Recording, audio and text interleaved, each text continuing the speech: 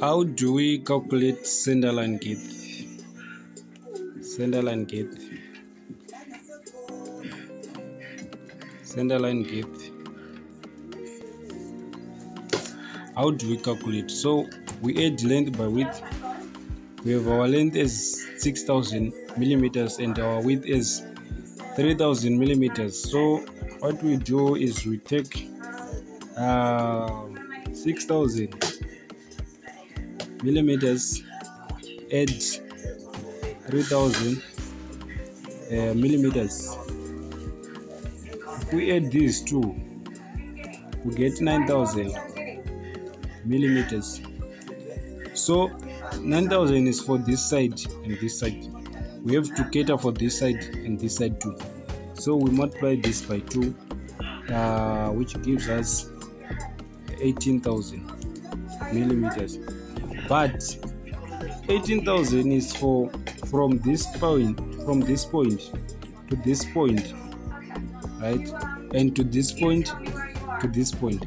But the center line should be from this point at the middle of the hole to this point, and from this point to this point, at the middle, not at the end, at the middle of this hole, right, up to here, and from here up to here.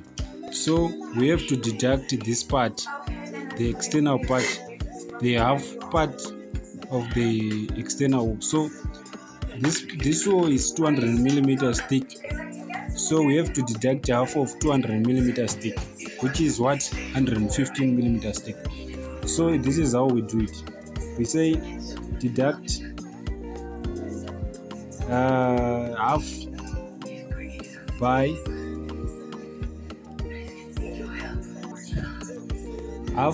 2 by 4 by 230. Half is for this part of the hole. Half, since we say our center line should be at the middle, so it's half by 2. Then by 230, our hole is 230, which gives us 920.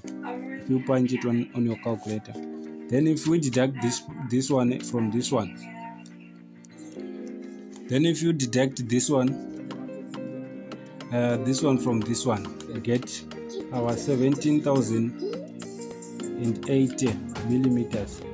So our centerline girth will be 17.08 meters. This will be our centerline girth. It's very simple.